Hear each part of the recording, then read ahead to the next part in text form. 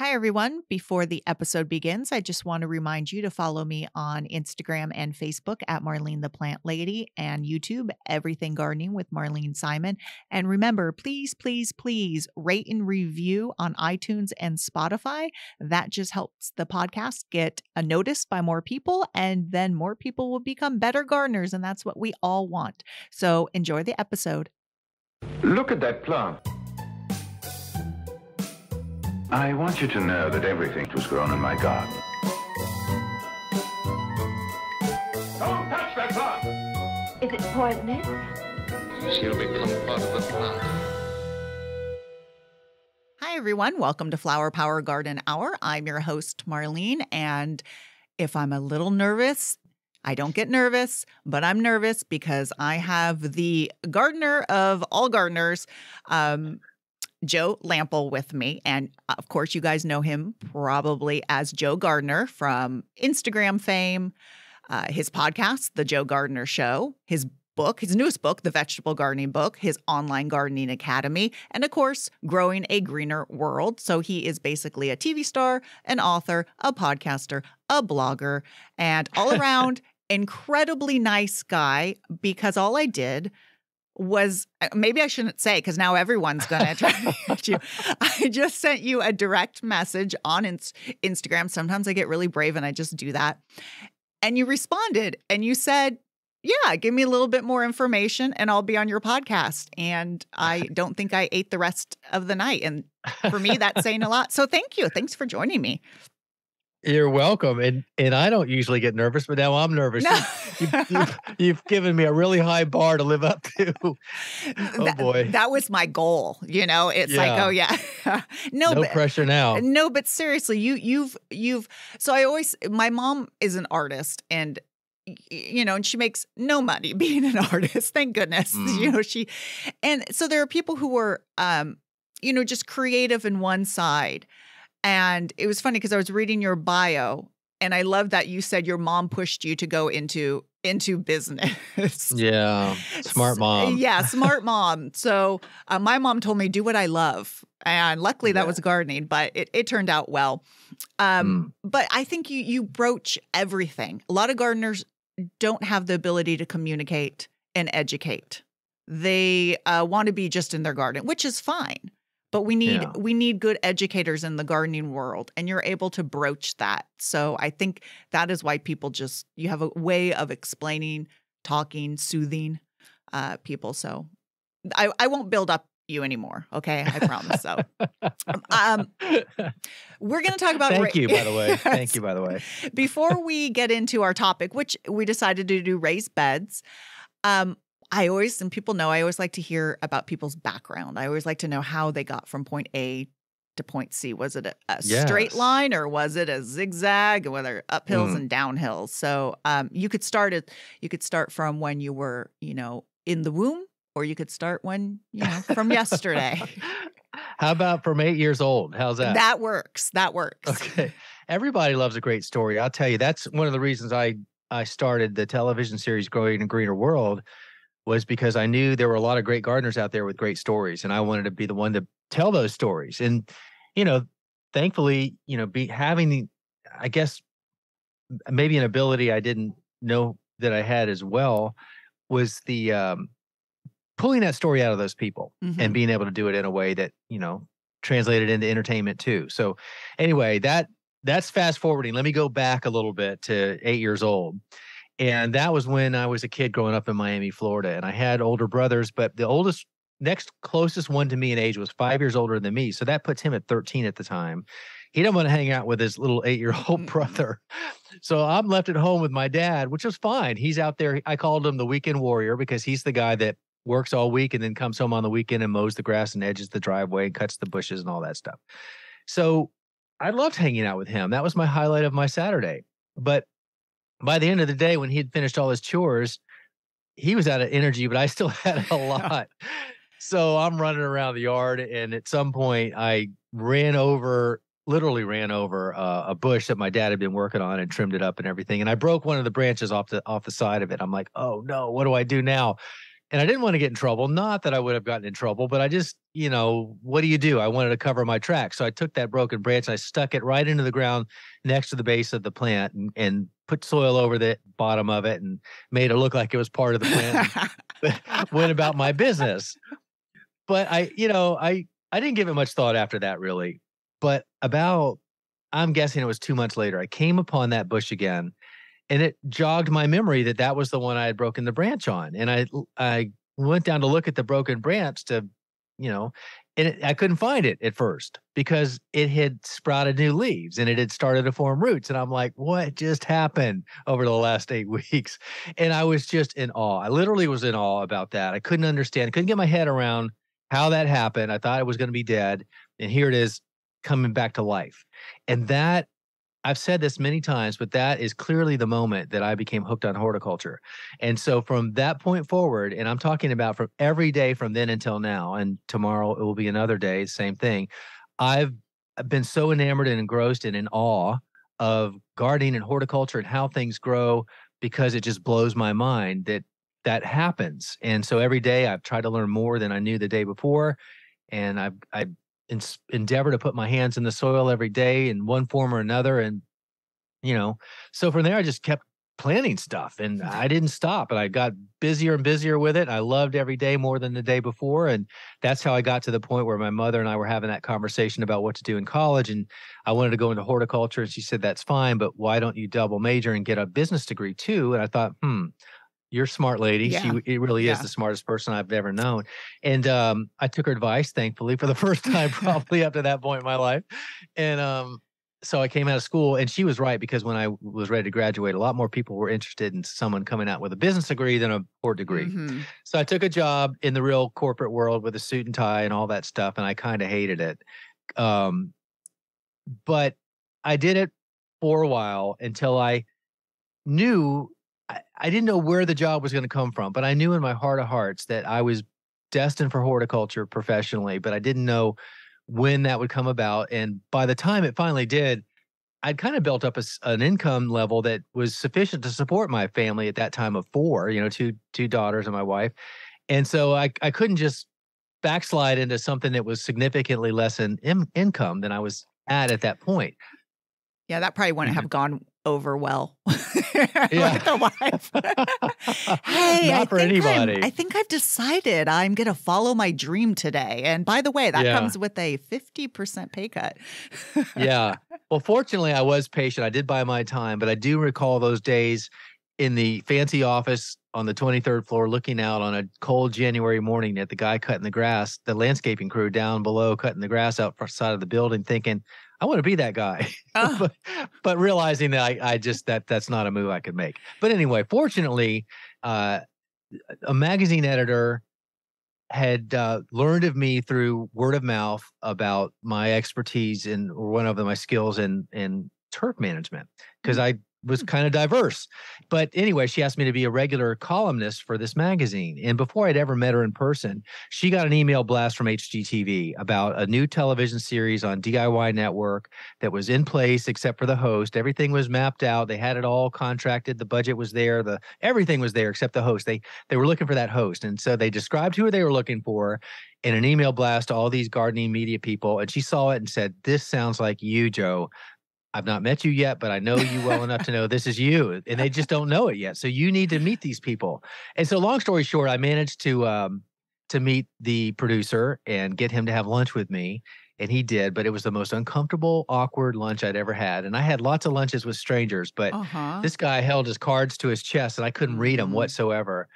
And at the end of the lunch, it was literally that thing you hear about, like, don't call us, we'll call you if we're interested. And that's what he said. And if we are, we'll let you know. And he called me the next week and said, I talked to my executive producer about you. We're interested. We want to do a screen test with you.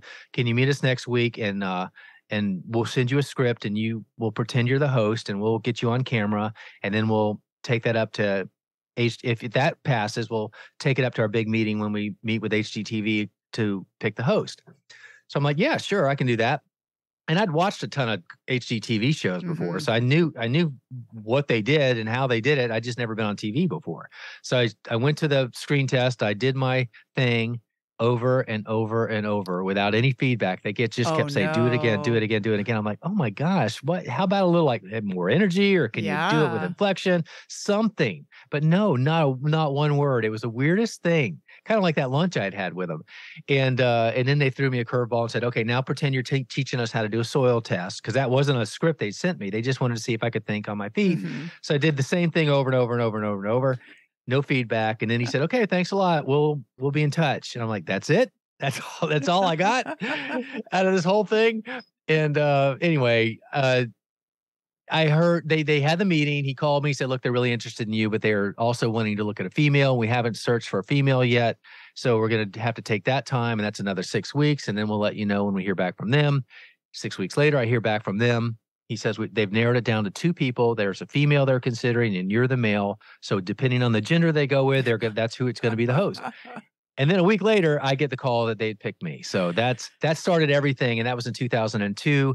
And that was a 3-year series on DIY about teaching people how to grow food. Every episode was a different crop, all the way from seed to harvest. It was a really brilliant concept. It was just ahead of its time. Yeah. Because not that many home vegetable gardeners were out there in 2002, 3, and 4. But today that's completely changed. Yeah. I mean, So anyway, I just went from yeah. there to another show, and Growing a Greener World was the last thing I did. But that's been the past 12 years. That's pretty funny. So yeah, I would when they had me redo it, I would be really hesitant not to just then do it in a British accent or a mafiosa accent, and then I would ruin the chances. I didn't know what to do, so I just kept doing it like I thought I needed to do it. Yeah, there you go. You're like, okay, I'll But just the night continue. before when I was, I knew I was having to show up, I had my script, and that was the first time I had tried to practice it, and I did it in front of the mirror one time, and I felt so silly doing it in front of the mirror. I just did never do it again, other than to learn the words. Yeah. Did you veer off the script? Because I know, I do live TV, but as soon as I'm given a script, if I don't get it the first time, then I'll just sort of ad lib and get the idea of it. So I think I stuck to it. You did? I think I did. Okay. Yeah. Yeah. It's just for me, going off of a script is like, oh, I have to. I mean, maybe it's because my memory sort of sucks these days. But. Well, I didn't know better one way or the other, but it's a good thing I did, because that entire series was completely scripted down to the second. Wow. Down to the second. Okay. Yeah. Oh my gosh. For the whole show. Yeah. Oh my goodness. Yeah. Yeah. Well, that's great. And then from there, you just took off with the books, and then, this whole new thing called podcasts came about. And, so where do you live now? I live I live in a suburb of Atlanta, Georgia. Okay. And actually it's a city called Milton, which is in Alpharetta, which is 30 miles northeast of downtown Atlanta. So it's all part of Atlanta, and I'm on the northeast side. And what zone northeast is side. that? Because that's what gardeners 7B. ask. 7B. Yeah, 7B. Okay. Yeah. All right. So I'm 9. Yeah. So we just got out of some 116 degree weather. And then now, know. Yeah, it was brutal. Where are you exactly? In California? Central Valley. So I'm about an hour inland of San Francisco, and 2 hours. I'm about 40 minutes from Sacramento. So I work at UC Davis. If you've heard of UC Davis. Yeah, of course. I was just in Sonoma 2 weeks ago for a week. Yeah. And I left the day before the heat wave moved in. Yeah, literally, I'm up against the foothills that if you go over, you go into Sonoma. So yeah, no humidity. I think the humidity was like 15%, if that. But we want to talk about raised beds. And before we start getting into the nitty gritty, I'm going to say, how much hate mail do you get from husbands who write, Dear Joe, my wife wants raised beds. And what does she do? She looks online and sees Pinterest and goes, honey, I want these raised beds. This is perfection. And the husband's like, no, you can't have that. Or is that just me? Or is that just what happened to me? It's happened. Okay. It's happened. Yeah. Yeah. They're beautiful. Thank you. And so, but we don't want to stress that you have to have perfect raised beds. We want to get into sort of, yesterday I gave a talk and someone said a raised bed's better than in-ground beds. So I want to start with why you grow vegetables. It's primarily vegetables, but of course you could grow flowers and stuff in raised beds. Why people may want to grow in raised beds versus the ground, and is there one necessarily better than the other? Okay, all good questions. Okay, so we'll start with why do I grow vegetables in raised beds? Is that Mhm. the good place? That's a great Okay. place. I just love growing food. I love it because it can be very challenging. It takes a longer growing cycle, and there's more happening from the time you put the seed in the ground or the seedling to the time that you're harvesting the fruit from that plant. And along the way, especially where I live, we've got lots of diseases and pest issues. And I love myself a good challenge. So even all these years later, growing food for years and years and years, it just still fascinates me. Plus, there's nothing better than growing your own food and controlling how you grow it so you know what's actually going into your body because you've been there the whole time, monitoring the process and deciding, how you take care of it and tend to it and provide the nutrients and all of that. And so I just really love all the hands-on activity involved with food growing versus and I have really become a fan of a lot more flower growing lately. Mhm. And I love growing everything. Let me be clear that I have a 5-acre hobby farm here and I have my big raised bed garden, but all around where I never really take the cameras, I have lots of native plant landscape beds Mm. and I love my native plants and I grow a lot of that. I just don't ever bring the cameras out there. But the food part is really where it's kind of all hands on deck and it requires the most of my time, but it also challenges me intellectually and no 2 days are the same, not to mention seasons, so there's always that new thing that I've not seen before or experiments that I want to try to make it different or it's never boring and it always awes me that it's how is it that every day is different even though you've been doing the same Yeah. thing Yeah. relatively speaking for so many years. That True. just blows my mind. Very true. I mean, and I'm where a seedling comes up, I'm still amazed by it. There's still Yeah. always Well, is it gonna come up? And it's like, oh, it did. Look how amazing that is. that's why my probably favorite aspect of gardening is the seed starting process and Mm. why I sow thousands of seeds a year inside is just to stand there and watch them 20 Yeah. times a day You to went see if I could notice anything different every 15 you minutes. went deep into seed starting, what, 2 Oh, years yeah. ago into, I think you turned it into a whole class with Well, yeah, different we did our course on master seed Mhm. starting a few years ago. I'd been a seed starter for a long time, Yeah. but I thought, what a great thing to really put into a course and walk people through everything I know Mhm. and try to do it in an organized fashion. And it really is, it's our most popular course by far. And we have a lot of students every year that just rave about it. And I love teaching about it. And I never get tired of the questions. A lot of those questions we get over and over and over Yeah. again. But if they have that question, I want to make sure that they understand it because it's pretty cool how those seeds germinate. Yeah. So it sounds like you went with raised beds because of critters and diseases in the Well, soil or potential diseases. it's some of that for sure. So in Georgia, we're famous for our red clay, and red Mhm. clay is actually really good. It's got a lot of minerals and nutrients in it, but it's heavy, so it holds a lot of water and it doesn't drain that well. And it's a little difficult to work with, but with edibles, you really need to have well draining soil. So native red clay soil is not ideal. So the best way to work through that is to create your own growing environment, and you could amend the existing native soil but I chose, and I'd always admired these raised beds that you speak of that I have. Um, I, for years, I was building those raised beds for Fiskars. I was their spokesperson for a number of years. And part of what my job was to go around the country and into Canada 2 or 3 times a year, overseeing the installation of those raised beds because their engineers designed those beds. Oh, And I okay. was so jealous every time I would go into a city and we'd start in the morning. It was like a pop-up raised bed garden in a community garden around maybe a public housing project or something like that.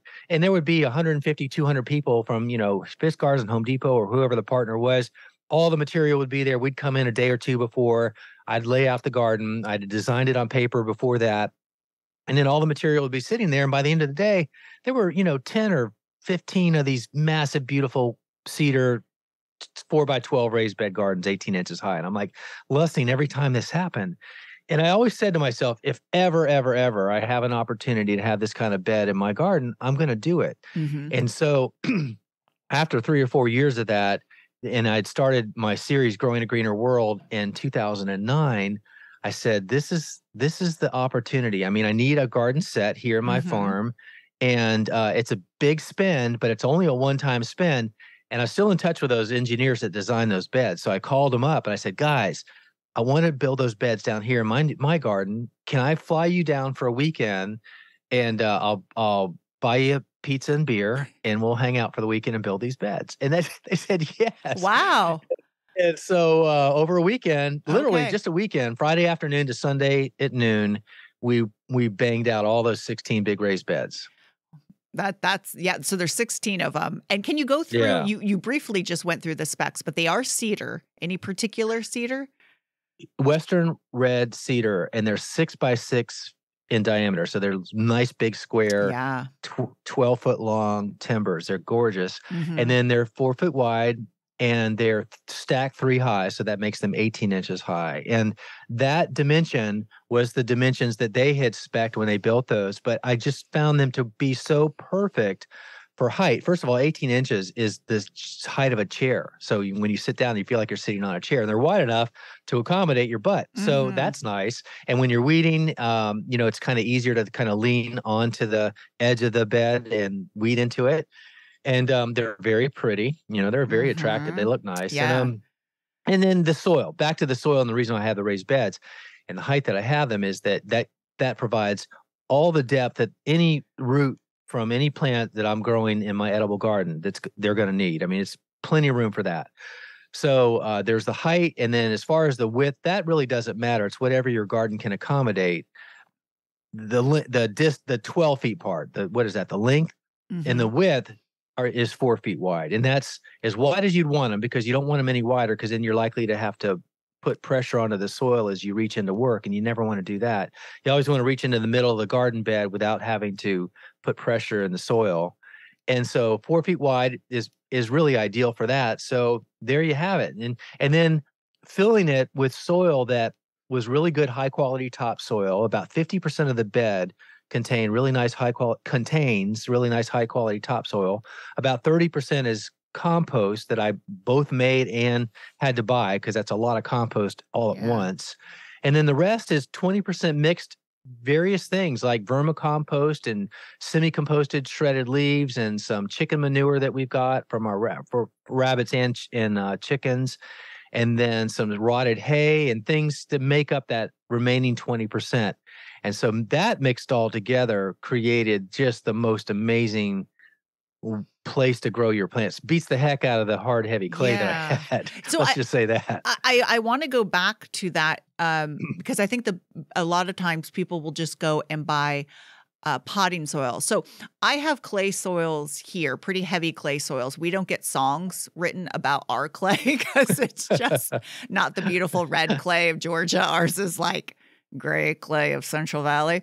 And I try to tell people in this area that it's not. It's like you said, clay tends to be full of nutrients, so there's not a problem with that. Is it a pain to dig? Of course, when it's really wet, which you never want to dig into wet soils, it's a pain. And then when it's really dry, we don't get any summer irrigation, or rain, I should say. And I imagine you do. We do. Yeah. So we could control. And so I find that it's actually, and we're in a severe drought. So I find, because my raised beds, I did potting soil, and then I have to water those almost every day versus my in-ground beds heavily mulched every 7 to 10 days. So I like the fact that you added topsoil to your your raised beds, because that has a better I'm guessing the topsoil has a better water holding capability than just potting soil. It does. Potting soil is designed to drain really well. Mm-hmm. And topsoil, that's not in the specs for topsoil. Mm-hmm. There's no real definition for topsoil, but really it's just that decomposed top layer of soil in nature. But when you buy it by the bag, it's manufactured by just probably a lot of wood product that's just composted down is really what you're probably paying for. But the stuff that I got, there's a big supplier of soil products near me, and I went and looked at it before I ever decided that's what I wanted, you know. Not all topsoil is created the same, let's just say that. No, and exactly. I've seen some that looks like it's just fill dirt full of like Yeah, rocks. you get what you pay for. Let's Mhm. use that as the margin of how we measure it. You get what you pay for. Yeah. And then you add to compost because that's going to be your source of nutrients and microorganisms. And Mhm. then basically it sounds like you took whatever organic material that could break down and added that into it.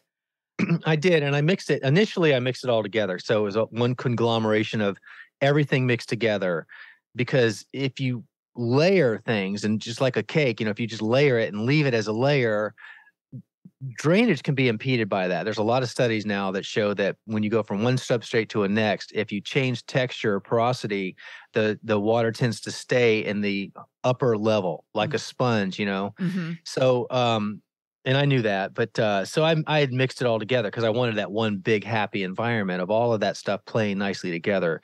And it was a good play because it really I had an amazing first year, and it was it was nice. It was, let's just say, it Yeah, was really nice. compared to growing in the ground. Yeah. Yeah, for sure. But I imagine even after the first year, you saw a decrease in volume, which is going to happen with organics. Mm-hmm. I Um, did. Go ahead. How did you remedy that? And is that something every season, after every major planting season, do you add, or do you just add back once a year to get one, nutrients back in, and two, to get the volume back up? I top dress only about an inch twice a year. Mm, So I don't get a lot of degradation in the volume anymore, because I'm adding twice a year, an inch at a time. okay. And that's with my compost. And now, and for years now, I've only top dressed because the microorganisms and the soil food web is pulling that down pretty fast. The other thing that I do that is really helpful is one of those 2 times that I'm top dressing. And when I do that, it's in between seasons. So the first time I top dress is before I plant out my warm season garden. So that I'm doing my top dressing in late March, or mid-March. And then in the next round is after I pull most of my warm season crops out. So that would be late August for me. I'm coming back in with more of my homemade compost and just putting about an inch on the surface. But one of those 2 times, and usually it's in the spring, I use a broad fork. And so I step on the edge of my garden beds. And that's the other reason why having a 6-inch wide bed is nice, because I could step up on the edge and use my broad Mhm. fork. And for those that don't know, it's kind of like a pitchfork with very thick, wide tines that are about 8 inches long. And, I stick that down into my garden bed soil, and there's a handle on each side. So imagine a bar going across, like a place to put your foot. It's like a steel bar, and under that bar are the tines, like a pitchfork. And I step on the bar, and on each end of the bar coming up towards me are long handles. And then you can just rock that handle. So you shove the tines into the soil surface until the tines are fully into the soil, and you step on the bar, and then you just rock the handles back and forth a little bit. And those tines provide enough opening in the soil surface without tilling it, to when you come back in right behind it and top dress it, some of that compost is going down 8 inches into that soil. So I help the compost get down into the soil through that Okay. broad. I Okay. called it. It's a broad fork, but I Yeah. call it broad dressing because I use the broad fork to top dress. Got it. Okay. So you're incorporating some of that as well as leaving some on top, which the rains are going to help push it in Yeah, as well. So yeah. do you find that that's enough, that you don't need to fertilize, or do you fertilize? It's enough. I don't fertilize very often at all. Okay. Depending on what I've got growing, like for tomatoes, when they're getting started, and I grow a lot of tomatoes down here, so Mhm. when they're getting established, I will help them a little bit, and I'll use a soluble or a concentrated liquid fish fertilizer, every maybe 2 weeks for just a few rounds, and that's pretty much it. I just find that my plants do very well with just the compost. Mhm. And it's just, all these years of continuing to build your soil with all that organic matter, and it's so full of life because I don't use any pesticides or herbicides. It's thriving in there, and Yeah. you can see it. And so it just, other than a little bit of supplemental fertilizer, I don't do much. Yeah, I'm constantly trying to get people aware that most people over fertilize. They do. I agree It's with that. yeah, they see just a discolored leaf and oh, better fertilize, and or I'm not getting fruit, better fertilize, and it's in fact it could be inhibiting fruit. So I know people are going to follow exactly what you do and say. So that's great that you just say you Mm. fertilize with a mild nitrogen fish emulsion to get it going. But it's all about, like you said, feeding that soil, getting the nutrients in the soil, and also getting the top dressing in before. Not you can Yeah. do it right when you're planting, but it's going to take a while for it to break down. So you're almost top dressing for the season after that. With a little bit of, some of that will be released into the soil pretty quick. Yeah.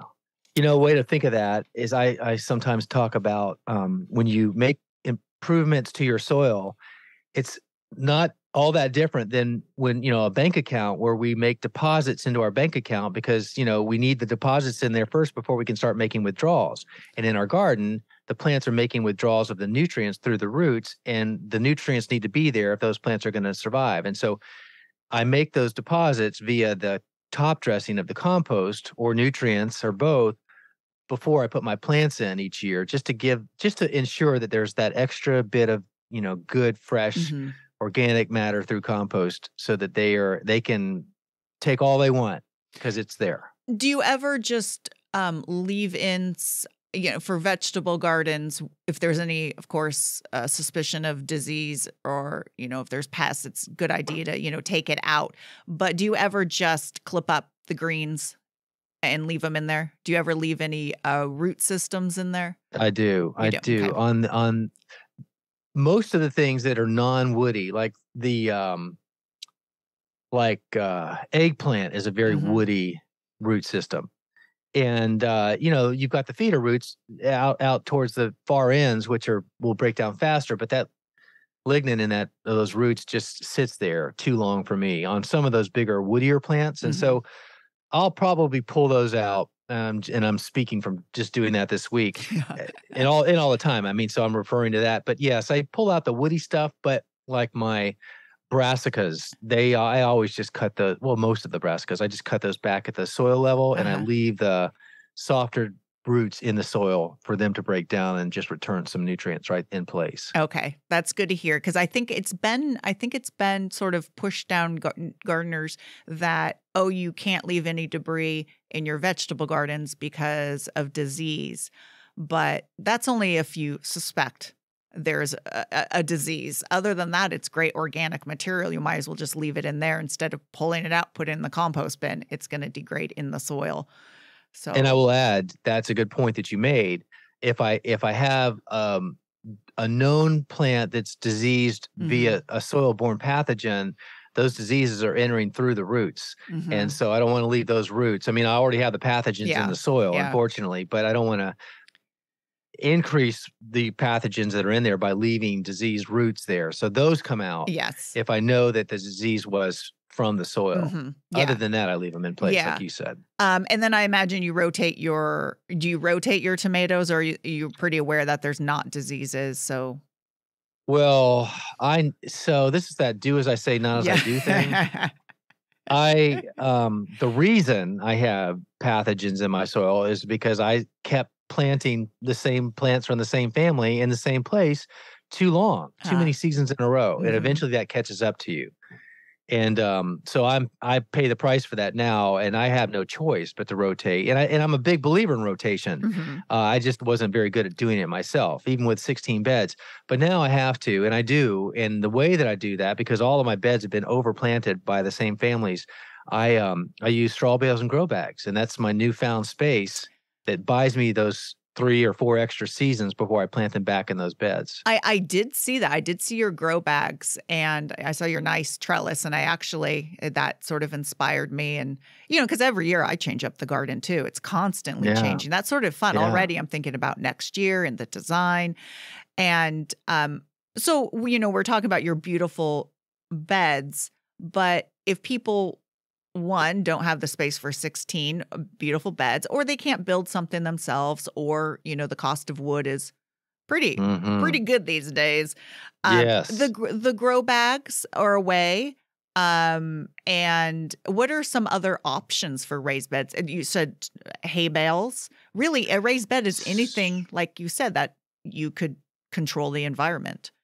Right. It's just a controlled growing environment above ground. So that whether it could be a container, it could be a raised bed, it could be a straw bale. And I'd say straw bale over hay bales because there is a difference in that the hay bales that's a forage crop, and it just tends to break down faster than a straw bale. And the thing down here, I say down here, but really all over the country, this is a problem. But persistent herbicides are just prevalent all over these days. And hay versus straw is more frequently sprayed with this persistent herbicide because as a foraging crop, the people that are growing the hay, they want to deliver clean hay to their customers. So they want it to be free of broadleaf weeds. And the persistent herbicides are what kills off the broadleaf weeds while still allowing the hay to be safe for their cows. Or whoever's horses. I'm not cows. I'd take that back. I meant horses. I had no clue. I'm like, sounds great to me. Cows eat hay. Yeah, but what happens is we take those. If we had hay that we were using that for, there's a very good chance that it may have those persistent herbicides in it, and then we think we've got a great raised bed environment, so we plant into that. And all of a sudden, our plants are dying because the persistent herbicide, as soon as the roots come in contact with it, and it's just parts per billion is all you need of that herbicide. And it kills our plants potentially. Not every plant, but tomatoes, for example, or peppers, and they're very susceptible, beans and so forth.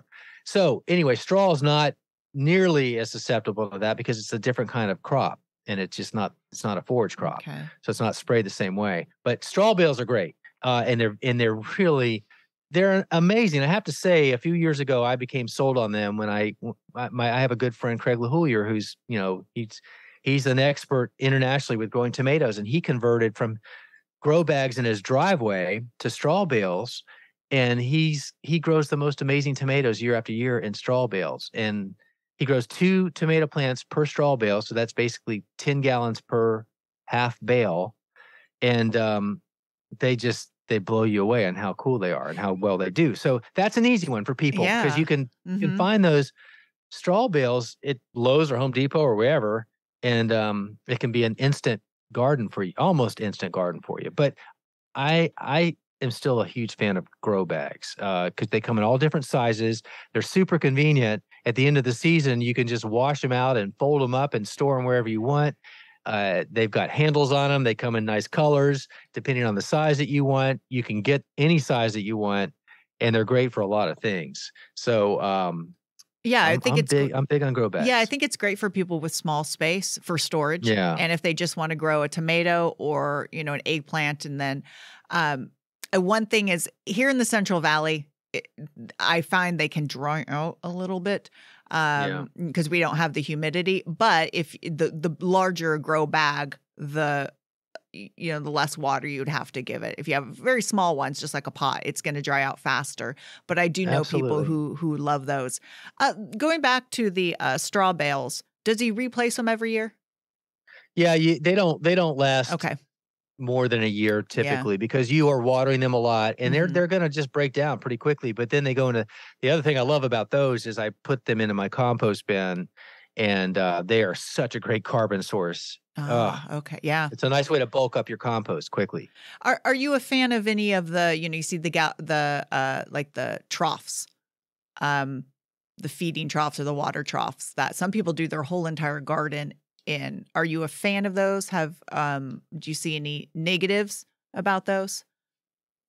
I don't I'm not a fan just because I have not used them and I've not personally experienced them, but I have troughs in my farm for my horses. Okay. As long as there's drainage in there, Yeah. I don't see any reason not to. I mean, it's Okay. a place to hold soil or Yeah. whatever your growing media is and put your plants. Yeah. And I think it's a great idea. I think you make use of what you've got. Yeah, I have a couple of them, and the really like shallow ones I don't recommend Yeah. because of Yeah. once again root space.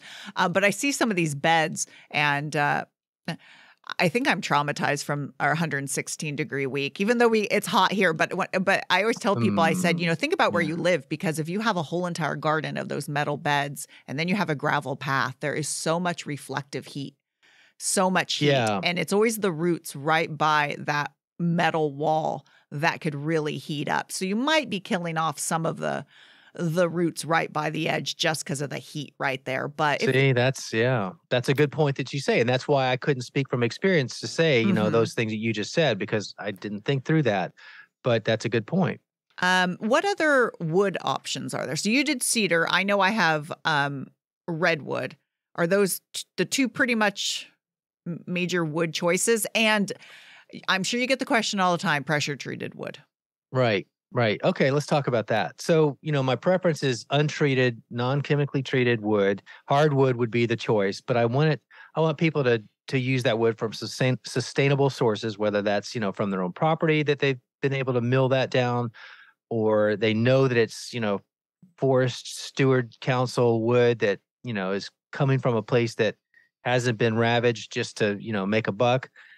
So that's the first thing. And in hardwood, I mean, all wood these days is way more expensive than it used to be, but hardwood is more expensive, but it lasts longer too. Keep that in mind. But so whatever you have access to hardwood wise will probably work if you can get the size boards that you want and it's hardwood, because hardwood is most often regionally sourced. And so some people are going to have access to cedar, and some people are going to have access to redwood, and some people are going to have access to whatever the other various woods are. So there's that. And then as far as pressure treated wood, I mean, it is drastically different today than it was Mhm. back in the 90s when it used to be, CCC, which had the arsenic in it, or C, what is it? CF, I can't remember now.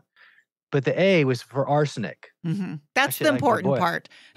Well, that's the part that I remember. Yeah, Gosh, has I can't. I don't know. arsenic in Anyway, it. yes, the arsenic was a bad thing, and so that would leach, and that was a big risk. And so that's fortunately gone away for consumers. I mean, I think it's still available, but not in the consumer market. So now that arsenic component has been replaced by copper. So now it is CCC, but that's not nearly the risk. And copper is an element that plants need in small amounts. And, so we shouldn't be afraid of copper, even though it is a metal that builds up in the soil over time. But in my studies on the current source of pressure treated wood and what's used to treat it, the copper is the thing that is, it's not really a concern, but it's the component of the treated material that you consider and talk about.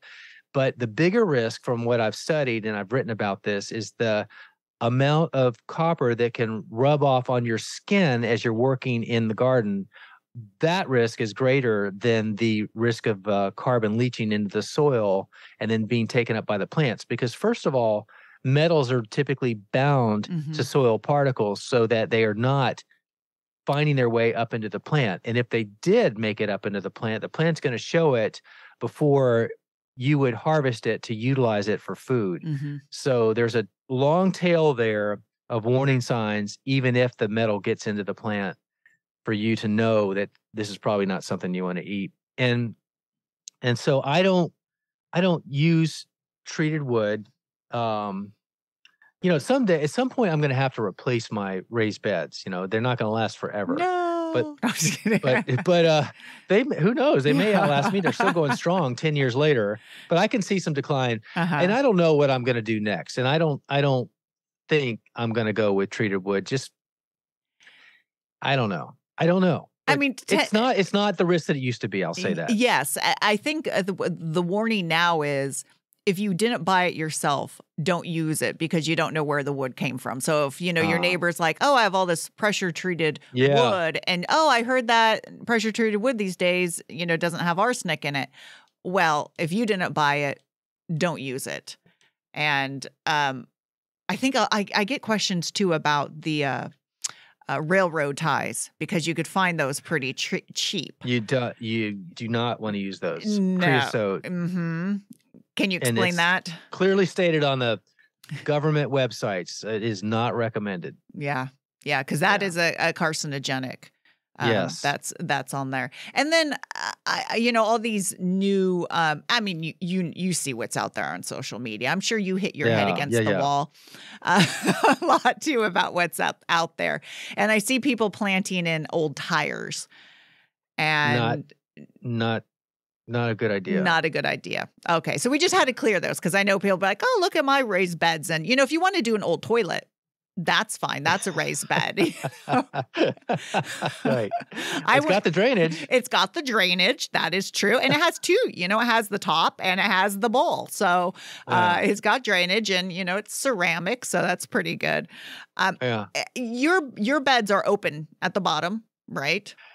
Yeah, reluctantly. Now I'll tell you, something I wish I knew then what I know now. If we had that conversation and we were talking about raised beds, I'd say I wish I had put what I tell other people to do, and that is to put some sort of wire mesh like hardware cloth around the bottom or across the bottom of it. And for 8 years, I dodged the bullet on that. But a couple years ago, we had a really dry year. And in my garden, of course, with all the irrigation that it gets, the soil was nice and moist, and so was the pathways around it, because you have a little bit of overreach. And the moles, in our case, those are the critters that basically make tunnels right at the soil surface and make your grass uneven, because it's mounted up as the moles are tunneling underneath it. But they're after earthworms and insects in the soil, and so they found their way into my moist soil, and then they came upon my raised beds, and all they did was just tunnel underneath the 6x6 cedar timbers, and all of a sudden they hit heaven. Oh, yeah. And there's this bed of luscious, rich earthworm soil. So now they've got an endless, unlimited buffet in every bed, and they're having the time of their life. Oh. And the way that I discovered this was one day I'm standing over one of my beds, and I love to hand water with my watering wand, because it's a chance for me to really eyeball my plants. And I have to stay still, because I'm holding the watering wand down at that plant for 30 seconds or whatever. And so I'm watering this one plant, and as I'm watering it, the soil under the water is imploding down into the bed. And it's like quicksand or volcano or whatever you call it, sinkhole. Yeah. It's more like a sinkhole. That's what it is. And I looked at that, I said, what the heck is happening? But I also knew right away what it was that caused that. And the moles had created such cavernous openings in the soil that these voids had been created, and all that we needed was a little bit of pressure from above to allow it to implode into the void that was made. And so that's all because I didn't put hardware cloth. That would have been the barrier to prevent those moles from coming in. And now there's 30 yards, no, more than that, 300 yards. I can't remember the math, but I got a lot of soil. If I had to fix those beds now, I'd be digging out a lot of soil. I have neither the time nor the money or the energy at this point to do that. So that would I just deal with it. Yeah. And so they came about, you said about 5 years ago, 8 years ago? About 2 or 3 years ago. 2 or 3 years ago. So they're there to stay. Or have you seen a reduction? It appears to be. Okay. Yeah. All right. And they're hard to catch. So yes, they are. I live in a middle of a walnut orchard, and we have gophers, and that's why I went to raised beds. So I was lucky that when I built them, I added the hardware cloth. Good for you. Overlapped it, put it on the outside, not just on the insides, but on the outsides, because they'll find ways. So yeah, I had enough problems of, having plants get to a certain size. You come out and you're like, I know that's not lack of water. And you go tug on it and there's no roots. And I watched a plant being pulled underneath by a gopher once, like the cartoon. I didn't think that was possible. I hear about this. I hear about it. Yes, it's stuff of nightmares. and you just watching it happen before your eyes, you're so helpless because by then it's done. You're watching the tail end of it. Oh, yeah, but I always feel for you. expand. So, I convinced my husband that I had to build all raised beds and that, I can't put anything into the ground. And then the past couple seasons, I've just been eking out space in the ground. But I have my set plants. So, I put some tomatoes in the raised bed. So I know I'm going to at least have those tomatoes. And then whatever's in the ground. And this year wasn't too bad, actually. So, makes me wonder. I'm like, well, I don't know if the drought last year, but it wasn't so bad. But there's really nothing you could do. We have so many, and the tunnels are so extensive. It's just ridiculous. But yeah, hardware cloth, and people say, well, what is that? But it's like chicken wire, but sturdier. And its grid pattern is much much smaller, so you can get anywhere from a 1/2-inch square galvanized metal grid pattern to 1 inch and maybe bigger. But 1 inch should suffice. Yeah. Yeah, it's pretty small for things they can't get through. And then I overlap it, and then I actually wire the overlap parts together so they can't sort of fit there. It's war. It's war. Yeah, it is. Yes, it is. And so do you have irrigation going to your beds? I do. I have raised beds with drip irrigation or soaker hoses, depending on what I'm planting in that bed. Some plants do better with just a flow of water along the entire length of the hose. So those would be soaker hoses. And other plants are bigger, like my tomatoes would be a good example, or peppers, or anything like eggplant that's bigger, where you want to target the irrigation with emitter heads. And so that's the drip irrigation component to it. And the way that I'm able to do that is I have dedicated spigots going into each bed, so I can tweak every season. Okay. And they're all on automatic time, all on battery powered timers. Okay. So you have PVC lines coming up from the bottom. I do. And yes. then so you have an adapter. And each bed has its own timer and its own. Oh, wow. Okay. So you could control each bed. Yeah. Nice. The wheels are spinning in my head. No, I'm just kidding. So how much rain do you get in the summer? Well, over the course of the year, we get about 65 inches on average. Hold on a second. Hold on. I have to brace myself. Okay, go ahead. And it depends, Marlene. The summers are just, every year is different now. Yeah, It's like you used to be able to count on that afternoon summer shower a few days a week. And we'll go now for several weeks without any rain, and then we'll go for several weeks with rain almost every day, and that's kind of what we've had lately. So we've had already this summer, now that we're coming out of it, we've had weeks of both. We've had a couple weeks where it's dry, a couple weeks wet, and back and forth, back and forth. So I haven't had to do hardly any supplemental watering, and that's been nice. That's but nice. It's yeah. Every year is different.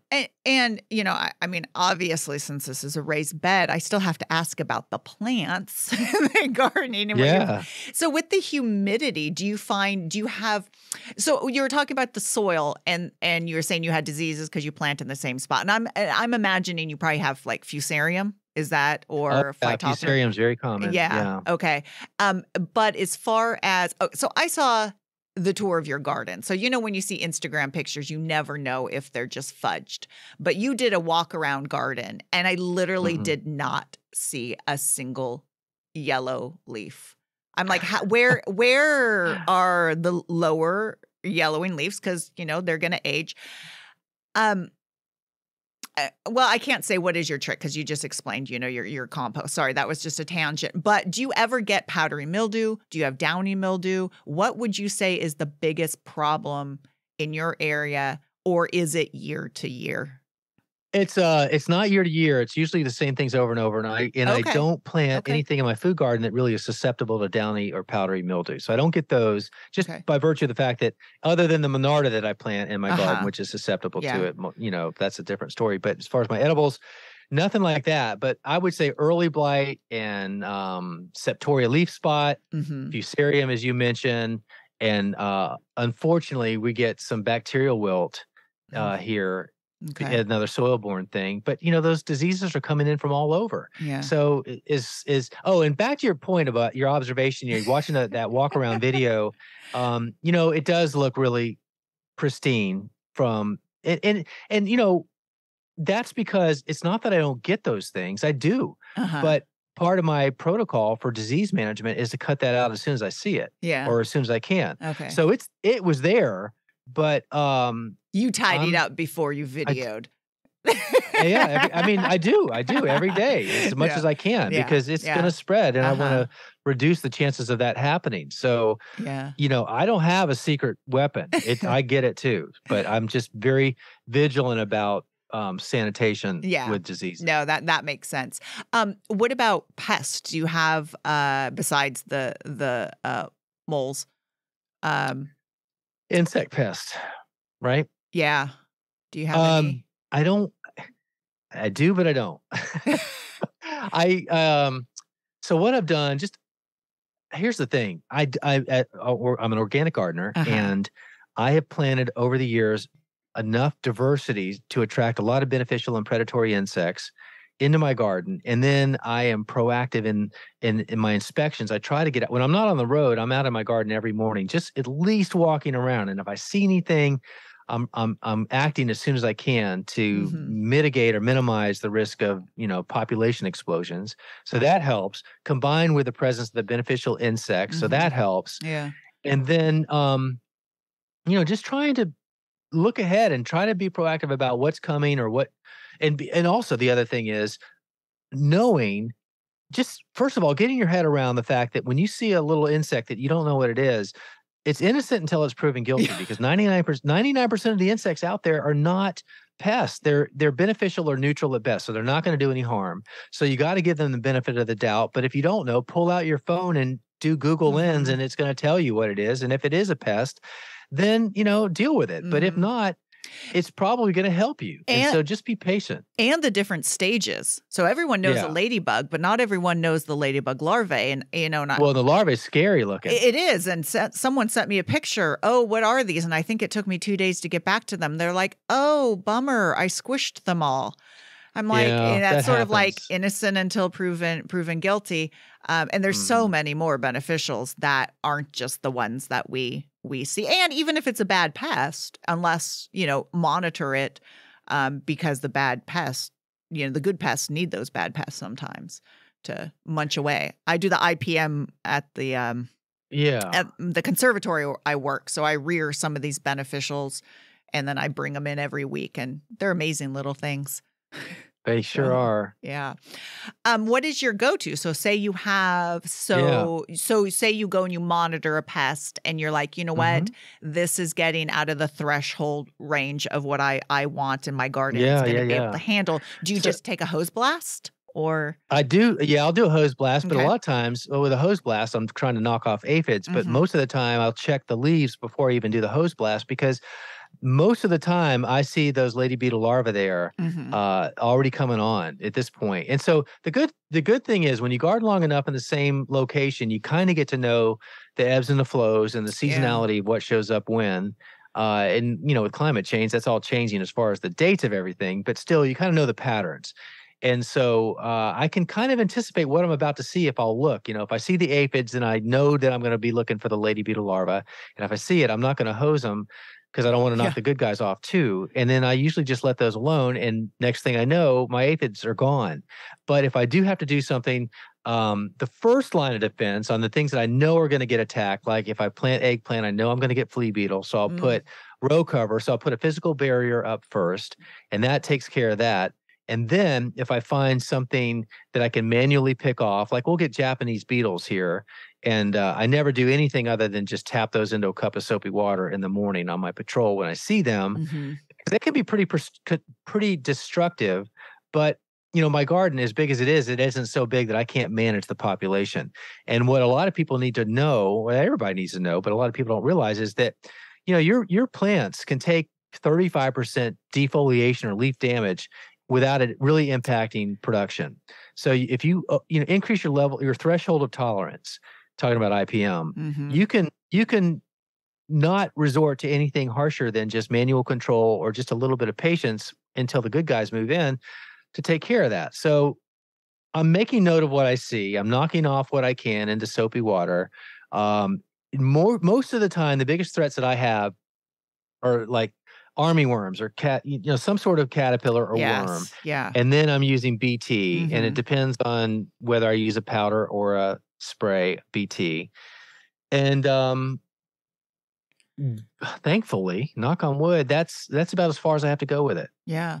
Yeah, you make a few good points there is that you can't even though I say your garden looks perfect, like you said, it's not. As leaves age, they're going to discolor, and you're going to have environmental forces acting on them, and that could be a few bugs. But yes, plants can handle so much damage.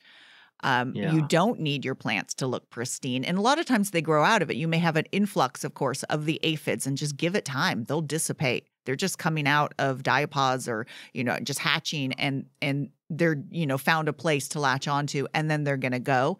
And then the natural predators are going to come along and find out they're there and then do their job. So I think it's this whole people see a pest, they freak out or they see a hole in their leaf. And I think that, trying to change that mentality people have of, my plant's going to die. I mean, yes, if you plant marigolds, snails and slugs are going to eat your plant overnight.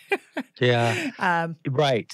And that you're right about the seasonality. And that reminds me, I do use diatomaceous earth sometimes, Okay. DE. Yeah. And what else do I trying to think, is there anything else insecticidal soap maybe sometimes, or maybe a Yeah. botanical oil Yeah. if I want to do that. But I mean, I tell you, that's the exception to the rule for me. Yeah. And your thing about timing also and how they grow out of it, that's also true for diseases, because there are some plants that I've got out here, like, I talked about tomatoes a lot today, and they are very susceptible to diseases. And many of them get pulled out after they've been producing for a few weeks because they're just, I'm tired of dealing with them basically. Yeah. And they've got a lot of disease. So they come out, but some I can see that they've got potential. And I know by now that they will grow out of it if I just leave them alone. And so as we speak, I've got, start off with 60 something tomatoes, but here we are in September and I've got 4 or 5 full grown tomato plants out there producing large, tomatoes that have grown out of their diseases. And now they're lush and pretty much disease free, because I just left them alone and gave them a chance to do that, as I kind of thought that they would, just Yeah. from seeing that in the past. And it's nice to have tomatoes still growing Yeah. and just being patient with it. That's what happens here for us with the powdery mildew and rust Yeah. and most leaf spot is it's very seasonal early on in spring. And, people see it on their hollyhocks or we get late, season powdery mildew on our cucurbits. And by then I tell people, well, look, it's, your plant's dying down. So just take that, you probably want to just, get it away from, the beds, but it's fine. It's very seasonal. And by the time it comes in fall, your plants are done anyways. So I'm like, don't bother even trying to treat it because there's no point. But yeah, I always tell some people when, worked at a nursery for years and people literally this one person brought in a sample of a leaf every single day from his one plant. Finally, one day I said, sir, step away from the plant. Your homework is to not look at this plant for like a week. And so, I'm like, you just can't. I mean, even though, like you said, you look at your garden every day because, you know what you're looking for and you've been gardening long enough that when it's like, okay, concern. And you're going to, and that's what you said about what you love about gardening is you're constantly learning. And same with me. We're never going to know everything. And if that day comes, then I'd be bored. So yeah, this is true. And that's why I love gardening so much. As I said, I think in the beginning of this conversation, every day is different and no 2 days are the same. And so therefore it's never boring. Yeah. Yeah. In it, I'm already thinking, as I'm getting ready to start planting fall vegetables, clean out the summer, I'm already thinking about next summer's vegetable garden of what I could do, from seeing other people's gardens and then just seeing things that didn't go right this year. And that's what makes it fun. So that's a great thing that you do. It's the perfect time to be thinking about that because you're still out in front of it and you're able to reflect on it because it's in your recent rearview mirror. And no time like the present to be thinking about next time. Is there anything you want to add about raised beds or just in general before I let you go? Because I could keep and talk gardening all day, all night. Yeah, me too. I would just say that if anybody's not anybody that's a vegetable gardener that's not taking advantage of a fall garden is missing a huge opportunity. Here where we are in 7B, Atlanta, a lot of people, I think, deal with their summer garden, and by the time that their plants are finished, they're finished too. You know, they look at that as their time off for the rest of the year too. Yeah. But I am more excited and fired up this time of year going forward than I am really coming into spring into summer, because everything with the exception of tomatoes, which I do love, my favorite plants are what is in the garden that I just planted this week that's going to be growing and I'm going to be harvesting over the next few months. And those don't grow in the summertime. And that's true, you know, around most of the country. So Yeah. I would want people to think about extending their season into the fall and planting the things that they can't plant or that don't grow well in the summertime. Yeah. I imagine that's cauliflower and broccoli. And Yeah, all the garlic. brassicas, spinach, leafy crops, Yeah. lettuces, arugula. Yeah. You're very, just- I mean, you're 2 zones off, but that's what Yeah. we're planting too. Yeah. So, I mean, there are some people who live in areas that I think are going to see too much snow. But even then, hey, there's people who garden in lots of snow. That would not be The me. cold frames will hold some of that heat in, and you can pull fresh carrots out year round. And Yeah. So what's so you have if people want to know more about vegetable gardening, your book, The Vegetable Gardening Book. I love the title because it's just The Vegetable Gardening Book. I mean, I mean, do you guys sit around like, you know, let's come up with, hey, why not just The Vegetable Gardening Book? Well, I love when they said that's what they were proposing the title to be, and I think they do searches. And I don't know how it all works, but that certainly worked for me. Yeah. I just love the basic, simple title. I like it too. Yeah. So, do you have any? You know, you have your podcast that you're working on. Your online gardening academy. Yes. Your website. What's your website so everyone can find? JoeGardner.com. JoeGardner.com. There you go. Yeah. Anything new in the works or anything like?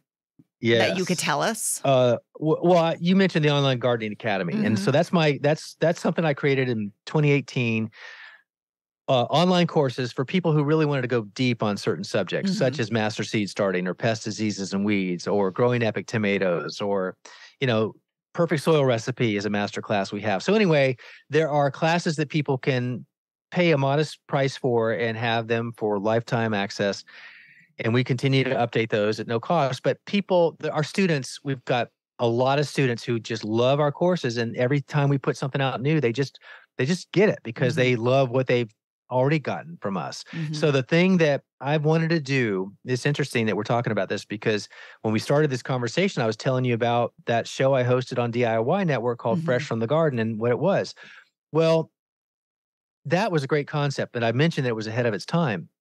It's something I've wanted to recreate for 20 years. And literally it's been 20 years, but I've been thinking about it since then that show needed to be redone, but I needed to do it from my garden where I had control, where I wasn't doing a script. I was just teaching from what I can do off script and have my growing environment and do it organically, which Fresh from the Garden did not do. Oh, okay. And it's all updated 20 years later. A lot has changed in 20 years. Yeah. So we're creating it for the Online Gardening Academy, and it's coming out next spring, and we're calling it Organic Vegetable Gardening. And it's a program, it's a course, and it's a year-long program where every week we're bringing in top experts in their field on various subjects. So it's an immersive experience that we're pulling all our resources in. We took a year off from filming our television show this year to bring in the whole crew with all my team.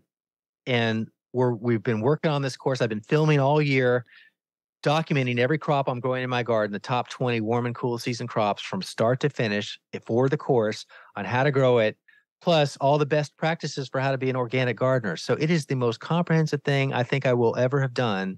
And I'm super excited about it. I've been working on it all day like I have been for most days, but usually we're filming, but today was a non-filming day. And I think people will love it. So anyway, that's all the Online Gardening Academy. And if people wanted to learn more, it would just be joegardner.com/learn. Yeah. And that will get them there. People want a one-stop shop. I mean, there's information online and people go to it, but there's so much misinformation online. Thank you.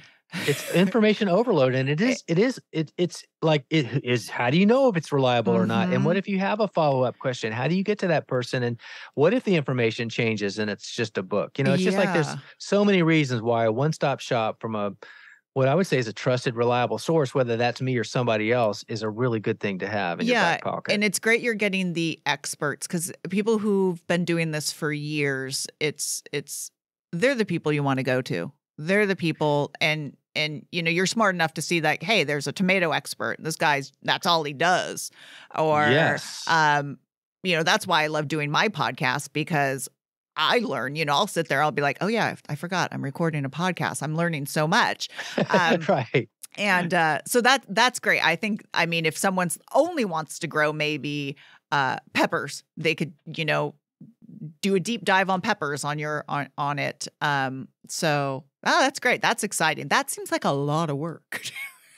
It's a lot of work, but it's just what, going back to my mother talking about this, I don't think I ever said she was a high school teacher. And so I think I inherited her teaching gene. So I love to teach. Yeah. And, I've been doing that on television for 20 something years now, but when I'm teaching on television, I'm just speaking to a camera lens, and I never know who's consuming that information, and rarely do I ever get to interact with them because there's really no good facility to do that. Yeah. But with the online courses, there is the online forum, there's our student-only community, and so I am engaged with my students every day, and that's what I really love. Yeah, so and that element. Yeah, and I think the longer format is because there's so much. It's I do 3-minute segments on TV, and they're always trying to get me to shorten it. I said, you're lucky I don't take over more time, because I'm like, that gives you no time to go into any of it. But no, that's exciting. So joegardner.com, and your podcast, of course, is the Joe Gardner Show. Yeah. And and follow you on Instagram. And then I imagine you have Facebook. Do you have Twitter? I do. All at Joe Gardner. All at Joe Gardner. Okay. And Instagram is where I'm most really pretty much my primary social media platform of choice. But our brands and everything are on Facebook. But just spell Joe Gardner right. Make sure you. I'll spell it just to be clear: JoeGardener. Because a lot of people leave that extra E out. Yeah, they do. An extra E. It's an important E. It is. It's Gardener. Gardener. Right. Gardener. Yes. Yes. Right. Do you have TikTok? Oh gosh. Yes and no. I was talked into starting an account, and I went to see if Joe Gardner was available, and it's not, because some dad set it up for his 8-year-old daughter to make dance videos on. So I just haven't gotten there yet, and I know I need to do it, and I just fight it. You don't need it. Yeah. Okay, I'm sure your PR people are like, don't listen to her. I'm like, no, don't do it. Fight it. Fight the resistance. Nobody's pushing me to do it. I read between the lines, and I have a feeling it's inevitable, but I'm resisting. Maybe you could do garden dance videos.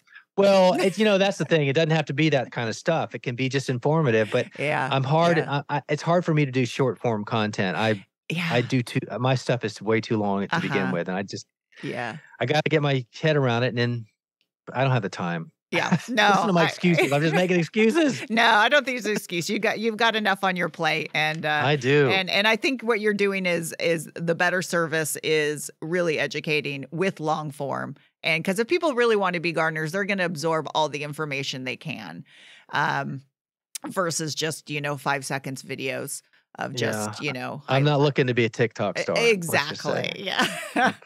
Well, this is great. This is great. I'm so excited. You answered, you responded. You're so not, most people in the plant world are nice. But you could have just, you can't even, you're big enough that you don't even need to read your own emails and your own, messages. My husband's shaking his head. But everyone, if they haven't already checked it out, joegardner.com. And until next time, everyone, happy gardening.